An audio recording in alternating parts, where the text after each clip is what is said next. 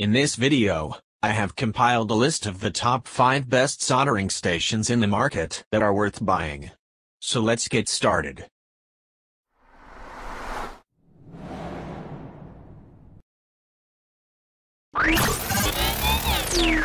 Number 5. Weller's Value Price WLC 100 doesn't skimp on capabilities. Its 40 watts provide enough power for most DIY projects that don't require soldering an entire control board. Weller's reputation ensures accurate analog temperature settings that produce top-quality results. A wrapped wire iron holder keeps the work surface safe from the iron's hot tip, and a built-in tray for wet sponges helps users keep the iron clean. Replaceable elements and tips, unusual for lower-end soldering stations, make this a standout tool in the budget price range. Number 4.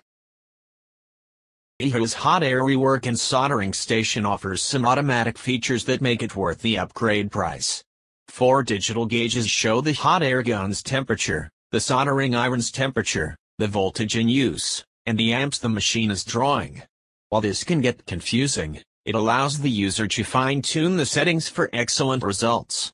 The machine's 75-watt soldering iron hits the temperatures between 392 and 896 degrees Fahrenheit, while the hot air gun produces temperatures between 212 and 896 degrees Fahrenheit.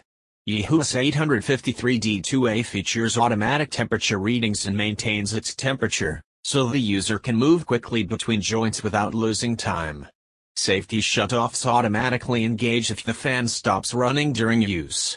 It comes with a desoldering pump, swappable tips for both iron and fan, and a built-in voltmeter. Number 3. Our third choice for the best soldering station in 2022 is still the Weller W1010NA. It's still not perfect, but it fits the price-performance range we look for our number 3 spot. Perfect costs significantly more. It's got all the right features and specifications and won't break the bank. The Weller W1010NA is a fantastic soldering station. I've been using the previous generation of this station for going on 3 years, and it's served me very well. This new version has some pretty serious upgrades. It's got a much larger backlit LCD screen, and the overall form factor of the case has been significantly reduced in size. The station has a powerful 70-watt specification to make keeping up with heat demand more than acceptable. It has an intelligent standby mode to save you some electricity when your soldered joints take a little longer than you'd want, but not long enough to turn the iron off. The iron is affordable, well-built and highly reliable. Number 2. Anyone thinking of getting into a rework project should equip themselves with a top-notch hot air rework station. Yeehu's 862BD Plus could provide the ideal setup for home DIY electronic repair benches. It offers a digital temperature display, a hot air gun, and a soldering iron. It also comes with swappable tips for both the air gun and the soldering iron, so users can choose exactly the right tip for the job. A 75-watt soldering iron, it reaches temperatures between 392 and 896 degrees Fahrenheit, while the air gun has a range of 212 to 896 degrees Fahrenheit. A safety shutoff immediately shuts the air gun down when it's in the holder. The device includes a tip cleaning station as well. Just keep in mind that this large rework station will require some desk space. Number 1.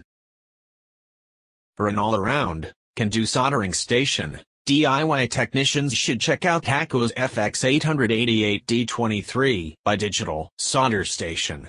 This 70-watt contact-style soldering station features a wide range of temperatures, plenty of wattage, and a good value.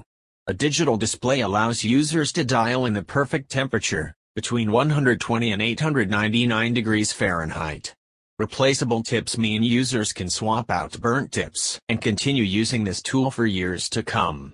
A tip cleaning station allows for cleaning off the tip of the iron to maintain the best possible soldered joints, free of excessive oxidation and flux. One note, The main station and the cleaning station are separate, which can get confusing and take up a bit of space. Thanks for watching, guys. That's all for now. I hope you guys liked this video. If this video is helpful to you, please make sure to like, comment and subscribe. Hope to see you guys in the next video.